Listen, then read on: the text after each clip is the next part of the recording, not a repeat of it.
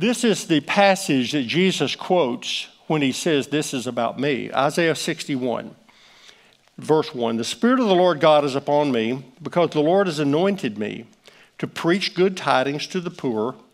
He has sent me to heal the brokenhearted, to proclaim liberty to the captives, the opening of the prisons to those who are bound, to proclaim the acceptable year of the Lord. Now that's basically what we have record of that he quotes in Luke chapter 4, verse 18 and 19. But he goes on to say, to proclaim, after that it says, in the day of vengeance of our God, to comfort all who mourn, to console those who mourn in Zion, to give them beauty for ashes, the oil of joy for mourning, the garment of praise for the spirit of heaviness, that they may be called trees of righteousness. Who's they?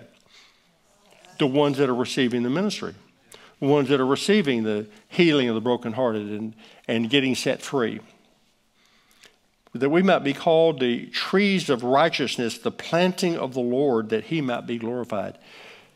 God's ministry is designed to set us free so that he can be glorified.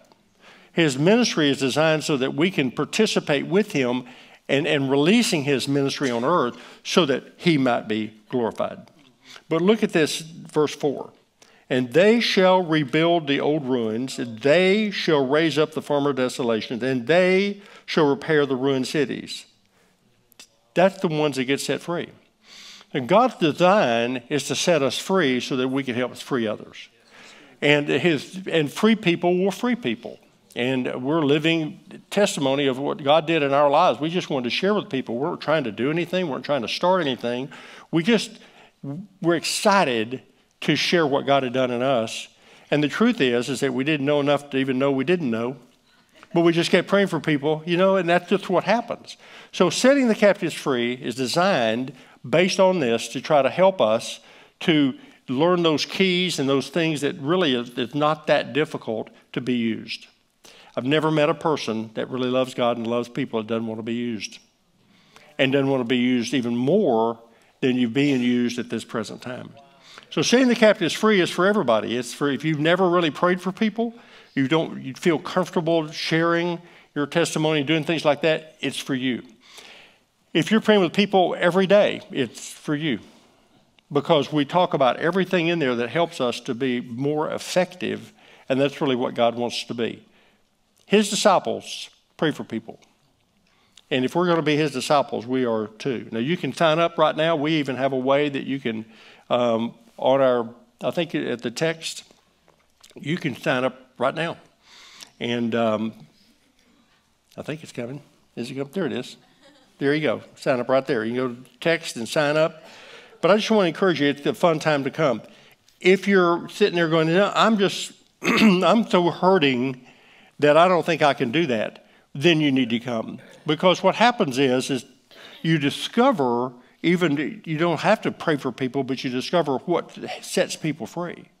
And once you discover that, you begin to realize, wait a minute, I may need that myself. So it works both ways. So it's really for anybody and for everybody.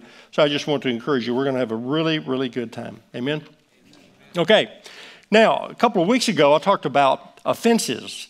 And in Matthew 18:7, it says, offenses must come.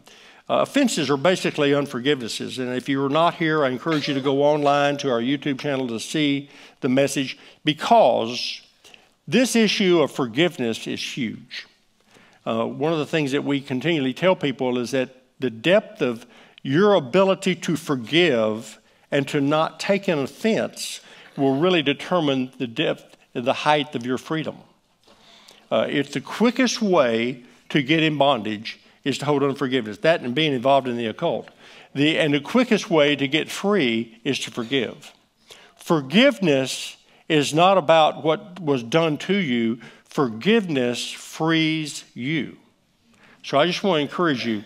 It's available. Freedom's available. But you've got to choose to forgive. What choosing to forgive is, and it's a choice. It's not a feeling. We don't feel like forgiving. You choose to obey the Word of God, and you choose to extend mercy and release someone. It's basically you're choosing to love. You're choosing to love and to release people, and love never fails. So I just want to encourage you, go listen to the message. It's really very, very important. I realize that sometimes it's very difficult. The enemy is always trying to cause a problem in relationships because he knows, again, in Matthew it says that if two agree, the power of agreement is huge, and he knows that a house divided can't stand. So the enemy is always trying to wiggle in there and cause an offense. An offense literally means a snare or a trap. So the enemy is always trying to trap us or to snare us some way to get us so that we're either upset with somebody or that we're offended at something or even an institution. Well, it's all kinds of things. The enemy, he works it all, trying to get us to be offended. And so it really does trap us, and it gives him legal access to us. So by choosing to forgive and choosing to not be offended and not taking an offense, by choosing to bless, it really releases us. And so it's so, so powerful. I just encourage you. I felt like it was important to speak on that again. And it's just to share briefly so you can go listen to the message. There are so many references in Scripture, we could spend a month talking about this. One reference I'll give to you right now, if you struggle with this issue, I encourage you to read Luke chapter 6, verse 27 through 45. And it's talking about loving your enemy. And Jesus is basically part of the Sermon on the Mount there. He's just saying, look, you need to love your enemies. He said, what benefit or what is it that you can love those who love you? Even lost people can do that. See, the measure of truly being a disciple of Jesus is your ability to love your enemy. And I got a rousing amen. What did Jesus do? He loved us when we were an enemy. You know, he demonstrated his love. He didn't just talk about it. He didn't just say, I love you. He went to the cross and he demonstrated his love while we were still enemies. So the power of love is huge. And I don't think we understand that when God says he is love and love never fails, he really means it. And he wants us to understand how to release his love in the world around us. Okay, now for today. Turn, if you will, to Matthew chapter 11. And even though Chris preached part of my message, which we had not talked at all, Matthew chapter 11, verse 1, it says, it came to pass when Jesus finished commanding his 12 disciples that he departed from there to teach and to preach in their cities. And when John had heard in prison about the works of Christ, he sent 2 of his disciples. And he said to him, are you the coming one, or do we look for another? And Jesus answered and said to them, go and tell John the things which you hear and see. The blind see, the lame walk, the lepers are cleansed, the deaf hear, the dead are raised up, and the poor have the gospel preached to them. And verse 6 says, and blessed is he who is not offended because of me. Very interesting passage. You realize that Jesus is the rock of offense. And turn, if you will, to 1 Peter. Just go ahead and read this next passage also. 1 Peter chapter 2, verse 4 says, coming to him as to a living stone, rejected indeed by men, but chosen by God and precious.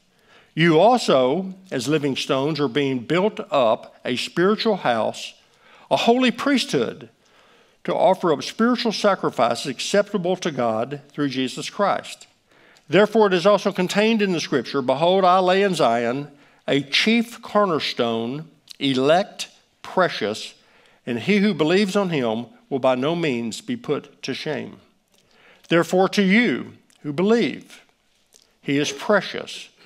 But to those who are disobedient, the stone which the builders rejected has become the chief cornerstone and a stone of stumbling and a rock of offense. They stumble being disobedient to the word to which they were appointed. But you're a chosen generation, a royal priesthood, a holy nation, own special people, that you may proclaim the praises of him who called you out of darkness into his marvelous light, who once were not a people, but are now the people of God, who had not obtained mercy, but now have obtained mercy. I mean, we could just read that entire before and after that too. I mean, it's amazing what God has done. We're living stones, but Jesus is the rock of offense. And when he says that, there's a number of references to him being the rock in the Old Testament, the numbers of references, him being a stone. He is the cornerstone. Everything is built off of him. Everything, he's everything. And what he's saying is that he is the rock of offense. Everyone is going to be confronted with the reality of who is Jesus. Everyone.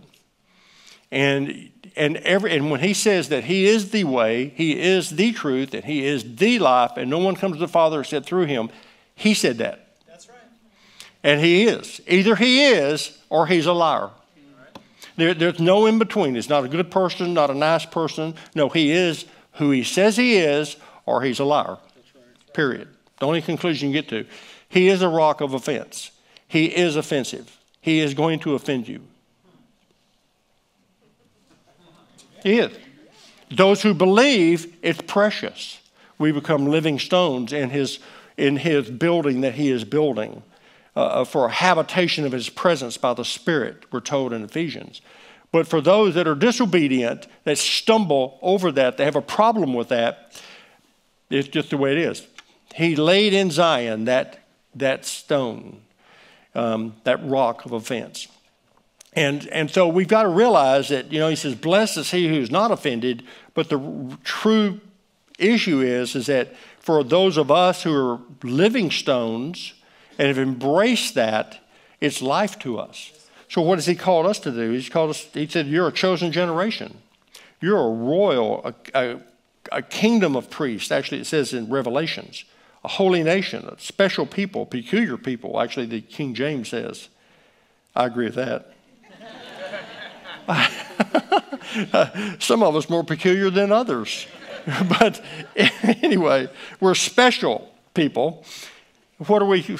We're called to proclaim the praises of him.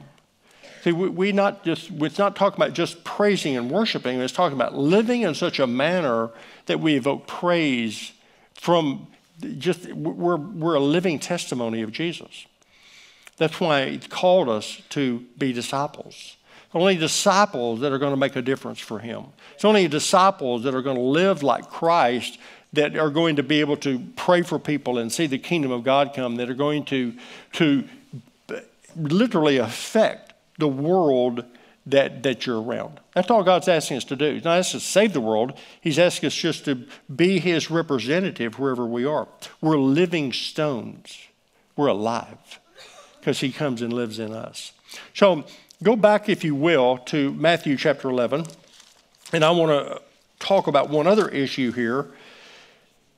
It's interesting because I've shared this before, but when the Lord showed this to me a long time ago, think about this. John is in prison. Okay, John is Jesus' cousin. John is the forerunner. He is the one who has been calling Israel to repentance and said there's one coming that's mightier than I am, I'm not worthy to even undo his sandals, but he is going to baptize you with water and fire. He's going to baptize you with the Holy Spirit when he's coming. He's one greater and mightier than I am. John the Baptist has been doing that, proclaiming. He was baptizing them. So when Jesus came to be baptized, he goes, whoa. He said, behold, the Lamb of God who comes to take away the sin of the world. But John knew who Jesus was, okay? So he had that revelation. So now he's in prison, and he's sitting in prison, and you do understand that he knows Scripture. So he knows that Isaiah passage that Jesus quotes and says, this is about me. Today, this Scripture is fulfilled in your hearing. So John's sitting in prison, and he's going, okay, now, is he the one? I think he was the one. That's what happens to us, too. When we get boxed in and we get all kinds of things are crashing in on us. You may feel like you're in a prison. We begin to doubt, begin to waver. John's going, well, if he's the one, obviously he's going to come set me free, because that's what it says in Isaiah, that he brings release to the prisoners, those who are been taken captive. Well, go and ask him. Ask him if he's the one. Because if he's the one, he's obviously going to come. He's going to get me out of prison. And Jesus tells them, said, okay, go tell John this. The blind see, the lame walk, the lepers are cleansed, the deaf hear, the dead are raised up, and the poor have the gospel preached to them. Is that all he said? Didn't he say something else? He said, yeah. He said, blessed is he who is not offended because of me. He left out opening the prison doors. This is John, his cousin, the forerunner. See, why Jesus said this, and I think for us too, is that we have so many times we think God's supposed to do something a certain way. I mean, John just couldn't get me. If you're the one, then obviously you're going to come get me out of prison. No, he didn't go get him out of prison. In fact, John lost his head. Yep. And so it's like, this doesn't make sense. But there's a lot of things that have happened in my life that doesn't make sense. There's a lot of things that happen in your life that doesn't make sense. A lot of times we prayed and asked God to do things that didn't happen. Mainly because things didn't happen the way we wanted them to happen. And we don't understand a lot of times. It's easy, I'm telling you, to get offended at God. It's easy to be, well, you know, I thought it was going to be like this. I thought my marriage was going to be restored. I thought my business wouldn't fail. I thought I would get healed. I thought when I prayed for people, they'd get well. And it didn't happen. And it's easy for us to, I'm telling you what the enemy does. He comes in there and goes, yeah, see, you can't trust God. You know, that little old voice says, you know, well, God's not all that good. And what he's trying to do is to back you off, to get you offended with God so that you just keep pulling away. Now, we would never admit that because we go to church. You know, we'd never say, oh, I'm upset with God. But we might say, well, I'm a little disappointed, you know. But, I mean, all that junk is the enemy. I'm just telling you, the enemy is pecking away at us to try to get us to back off from relationship and living in faith and believing, well, I'm going to keep praying for people. I'm going to keep believing and we'll keep doing it. I don't know why. I know years ago when Bill Johnson talked about his father getting cancer, and within less than, I think it was like 4 or 5 months, he was dead. They prayed and prayed and prayed. They had seen people with the same thing healed. They had seen a number of people. And Bill talked about the disappointment and the pain that he went through. But he said, but I'm not going to, God is good and God loves me. I'm not going to let this happening in my life to change the reality of who he is. And I'm not going to be disappointed in God. I'm going to keep praying for people. I'm going to keep believing. And I'm going to have to live with the hurt of the loss. I'm going to have to live with the mystery I don't understand. But I'm not God. But I know he loves me because he's already gone to the cross and given his life for me. And we've got to do the same thing. Now, don't turn there, but it's worth reading Genesis chapter 4. It's a story of Cain and Abel. It said that in the process of time that Cain and Abel brought an offering to the Lord. One brought the firstling of the flock, and one brought his produce of what he had produced in the soil. It said that God respected Abel's offering, but he didn't respect Cain's offering. Cain got upset. And it says, and God comes to him and it says, why has your countenance fallen and why are you upset? Do you know that obviously God is not unjust. So they knew that there was the only offering that's acceptable was a blood sacrifice, the firstling, the first of the flock, not the works of your hands and what you can produce. And so he said, look, if you do good, it'll be acceptable. If not, do you know that sin lies at your door and its desire is for you? But now this is before the cross. He said, but you should rule over it. So it's a picture of what happens when we get offended. What happens is we begin to get angry and we begin to get upset, and sin's there knocking open up, go ahead, let me in. Well, obviously Cain did. He didn't resist, and he opened up until he talked to his brother Abel. In the process of time, he rose up and killed him. Now, it's a very interesting story. The result of that is that Cain becomes a wanderer, and he is exiled, and he has to wander. But it's interesting because why was Cain upset with Abel? Cain was upset with God. He was mad. He was upset with God because his offering wasn't accepted. But he took it out on his brother. So why I share this is because, see, we do the same thing sometimes. We're upset with God, but we're all believers, hopefully, and we're all in church, so we wouldn't dare admit that we're upset with God, so we get mad with somebody else. Somebody else doesn't do something right. And we take it out on our brother or our sister, and we get upset with them, but the reality is, I think we're upset with God. And I share that this morning because what God wants to do, look, he loves us. He gave his life for us. But how much more can he do?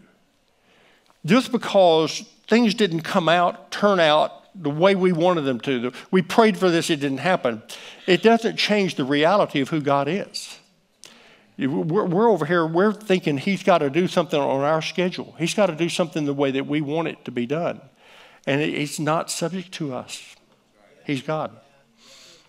But he's a good God, and he's perfect. Now, turn, if you will, to 1 Corinthians. And I'm going to read this passage, and then in a few minutes, we're going to take communion. And the reason I'm doing this is because let's read this. 1 Corinthians chapter 11, verse 23. And this is Paul. For I received from the Lord that which I delivered to you, that the Lord Jesus, on the same night in which he was betrayed, he took bread. And when he had given thanks, he broke it and said, "Take, eat. This is my body, which is broken for you. Do this in remembrance of me." In the same manner, he also took the cup after supper, saying, "This is the cup of the new covenant in my blood. This do as often as you drink it in remembrance of me. For as often as you eat this bread and drink this cup, you proclaim the Lord's death till he comes." Now, the reason I want to read this before we take communion and spend a little time here is because the reality is that when he talks about the revelation that he got about communion, this is not a historical event. What we're getting ready to do is not something that happened 2,000 years ago. Yes, it did. But it's a present reality now. And why he says do this in remembrance of him, because we've got to continually be recalibrated and realigned with reality that Jesus is good and that he gave his life for us. I don't know what you're experiencing. I don't know what you've experienced. I don't know what you're going through. Jesus Christ is the same yesterday, today, and forever. And he does not change. God's love was demonstrated through the cross. He broke his body so that we could have life. Isn't that amazing? By his stripes, we were healed. So I've got issues in my body. You've got issues in your body. We've had all kinds of different things. He is still the healer. And by his stripes, by the beating that he took, it was for us. The punishment that he was punished, it was for us. The blood that he shed, it was all for us. And the death that he died, it was due us. He took it all.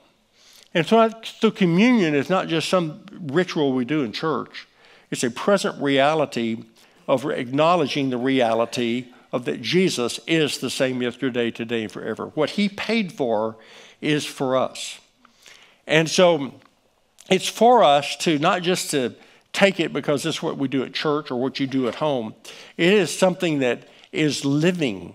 He's alive. He said, do this in remembrance of me. Every moment of every day, we need to be continually reminded of the reality that Jesus is who he says he is. And it's so easy for us to back up to where I was in Matthew, it's so easy for us to get offended because God's not coming through the way that we think he should come through. I did this, and therefore, which is, we get ourselves into bondage. It says you fall into works in the first place, but we think that. I'm just saying, well, I did this, and I was sort of expecting God to do this. He didn't. He's not on our schedule. Because we think if I fast more, pray more, if I did this more, if I get prayed more, all these kinds of things, it'll be better. He's still God, we're not. And so it's so important for us to not let those offenses, those little foxes, sneak in and drive us to literally back up away from God and out of faith, and literally just back us up into no man's land. And that's why communion is so important, because what it does, it draws us back to the reality. No, this is reality. What you're experiencing will change. It may not change better, but it will change. I can assure you. But Jesus Christ, that's why he said, do this in remembrance of me, because I am the same. I am the way. I am the truth. I am the life. No one comes to the Father except through me. And we get to partake of him. So it's like, wow. That's why communion is not just some ritual thing we do. It's not just some provision that we do at the church. No, it is a living time to literally experience the presence of God and to literally go, wow. To focus on the bread. This is your body. Wow. Just as real and alive today as it was 2,000 years ago.